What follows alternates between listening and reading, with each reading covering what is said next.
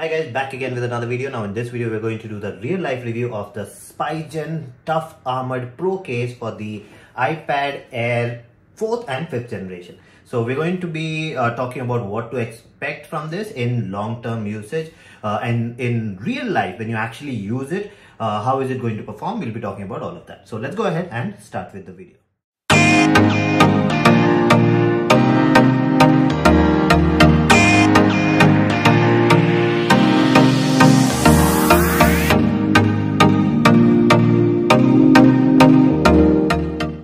Okay, so let's start with the overview. Let's talk about the case itself. So this is completely made of rubber, and there is this big hard shell, plastic hard shell, which is actually protecting this. So this is quite rough and tough. Even if I drop it, I do all these things, nothing will happen to it. Now the good thing about this is it has a pen holder, pencil holder, Apple pencil holder. So you can actually put the pencil over here.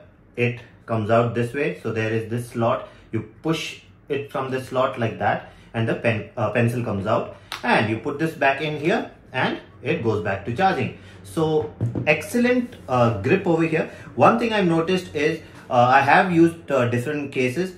They have a little more wiggle space over here, so even if you put the pen if it's not aligned properly, it will automatically turn and align. Here, if you put the pen the other way, this will not turn. So if you put it the other way, the pencil is not going to charge, and it will not turn. So you will have to be careful that you always put it this way. The flat portion has to come over here.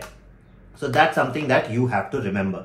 Now this is completely made of rubber everywhere. This portion, you see, the entire corner is raised. So because of that, this is not going to touch the ground. So that is very nice. This stand is really handy. You actually put this like that. You can actually watch something or videos and stuff. You can scribble on it. But when you're scribbling in this kind of scenario, the weight is over here. So when you do this, this might move. So they have another mode. You can actually put this like this, and now you can draw on this. So this is really good. Now this is quite stable. You see, I can put a lot of force on it and it still remains. So I've been using it very roughly in my traveling. So I've recently gone to Kerala, gone to Bangalore. I've been traveling and all. I've been using my iPads, the iPad Pros and the iPad Air. So I've been using both of them, and I really like these kind of covers. I have the other ones which actually cover the front also. We'll be talking about that later on when I actually do the review of that. But I prefer this one better. Now let's talk more about this. Now the cutouts are precise. You see, even the Touch ID is precise. You will not have any problems with this. The speaker holes, so you have 4 cutouts, 2 for speakers, the rest are for mics. You see, everything is precise. The camera is also raised. You see, not only the entire body is protected, you see another raised part over here. You see there are 4 raised parts which will actually keep this even more elevated. So protection wise, really good. The only thing you have to be careful of is the front portion. So there is nothing protecting this. So I have put a tempered glass on it, so that protects this. So now I can just put it in the bag and it's protected from all the sides. The problem that I've been facing with this is this. Now if I remove the pencil, since this rubber part is actually pushing down on the pencil, that's actually a good thing that the pencil will not fall off if I put it in the bag or anything. But it does create a little bit of friction here, and you might notice that this is getting dirty. So because a little bit of dirt also over here, when you push it in, it will rub against it and you will get some marks on it. That's my only problem with this. Other than that, this is excellent. No problems at all, and even after rough usage, you can see there are no scratches, no nothing. So the quality of this is really good. Now the stand, you can actually use the stand to actually hold the iPad also. I use it this way. And I generally, this thing is not that strong in a lot of these kind of cases. Here they've actually made it really strong, really there's a metal pin over here, which I don't know if you can see. There's a metal pin going inside, it's not plastic, so that helps it stay in place. Let me try giving you a close-up look. So there is metal over here, there's a big pin here, and there's a metal pin over here. So because of that, I actually trust this. When I actually use it, I hold my iPad like this and I trust it will not fall down.